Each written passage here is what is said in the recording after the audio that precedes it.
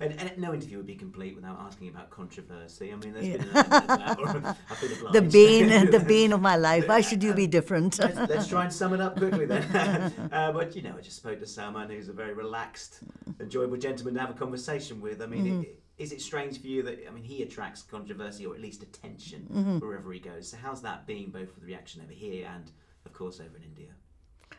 It's wonderful. He attracts attention because he deserves the attention. He's extremely bright, and if the purpose of art is to make, not only to entertain, but to make people think, and I happen to think that all art should be and is political, then I think it's wonderful what he does, because he certainly makes us think, and I personally am grateful for that.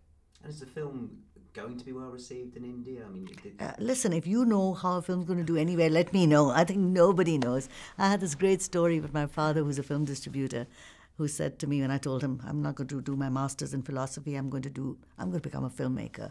He sort of looked at me and he said, oh, shoot, and he said, okay, you want to do that, but remember two things. And I said, what's that? He said, one is you never know when you're going to die, and the other is you'll never know how a film's going to do.